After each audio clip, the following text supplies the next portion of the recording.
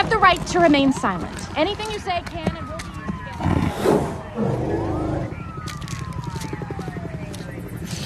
against you. Ladies and gentlemen, 14 mammals went missing, and all 14 have been found by our newest recruit, who will speak to you in a moment.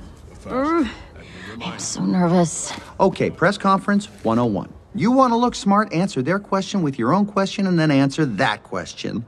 Like this. Excuse me, Officer Hops. What can you tell us about the case?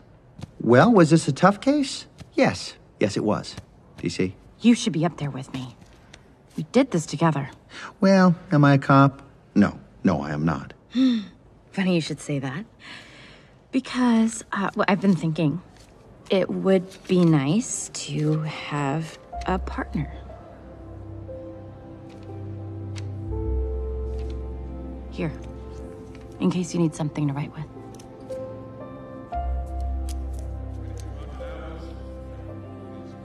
Officer Hobbs, it's time. To be in good health, physically and emotionally. So now, I'll turn things over to the officer who cracked the case. Officer Judy Hobbs. Yes? What can you tell us about the animals that went savage? Well, the animals in question, are they all different species? Yes.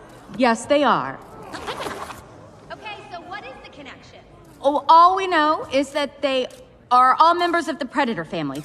So, predators are the only ones going savage. That is accurate. Yes, that is accurate, yes. Why? Why is this happening? We still don't know. But, it may have something to do with biology. What do you mean by that? A biological component, you know, something in their DNA. In their DNA? Can you elaborate on that, please? Yes. What I mean is, thousands of years ago, predators survived through their aggressive hunting instincts. For whatever reason, they seem to be reverting back to their primitive savage ways. Of course. Could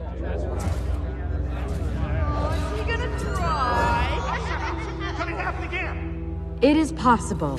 So we must be vigilant. And we at the ZPD are prepared and are here to protect you. More mammals go savage. What is being done to protect us? Have you considered a mandatory quarantine on predators? Okay, thank you, Officer Hops. That's all the time that we have. No more questions. Was I okay? Oh, you did fine. Oh, that went so fast. I didn't get a chance to mention you or say anything about how we... Oh, I think you said plenty. What do you mean? Clearly there's a biological component? These predators may be reverting back to their primitive savage ways? Are you serious? I just stated the facts of the case. I mean, it's not like a bunny could go savage. Right, but a fox could, huh? Nick, stop it. You're not like them. Oh, there's a them now. You know what I mean. You're not that kind of predator. The kind that needs to be muzzled? The kind that makes you think you need to carry around fox repellent? Yeah, don't think I didn't notice that little item the first time we met. So, let me ask you a question. Are you afraid of me? Do you think I might go nuts? You think I might go savage? You think I might try to eat you? I knew it. Just when I thought somebody actually believed in me, huh? Probably best if you don't have a predator as a partner.